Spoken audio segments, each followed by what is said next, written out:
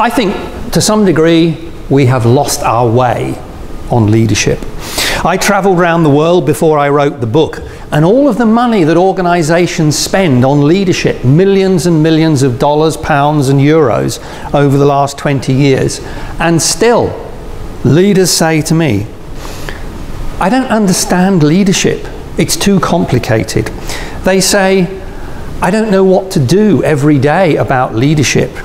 I want to be better, I want my team to be better, but how do I make it happen? I want to take us forward to a new world. How do I inspire people? So I was thinking, I need to do something to help these people. And they also said, what also frightens me is I don't feel in control.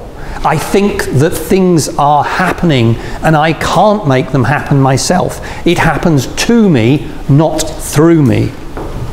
So it is critical, I think, that we move forward, and my book was designed to give people who are out in the real world doing real jobs something to help them. And Mac 2 Eye Care was the way of doing it.